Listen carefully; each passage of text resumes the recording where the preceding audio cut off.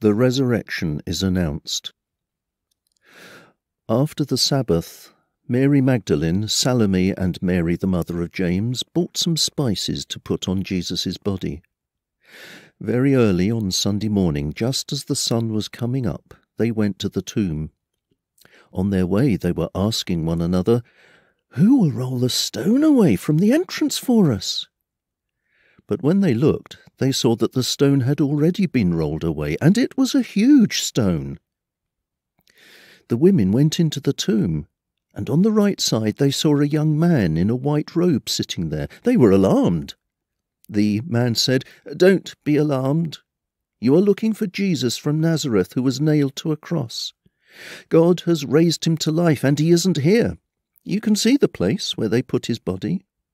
Now go and tell his disciples, and especially Peter, that he will go ahead of you to Galilee. You will see him there, just as he told you." When the women ran from the tomb, they were confused and shaking all over. They were too afraid to tell anyone what had happened.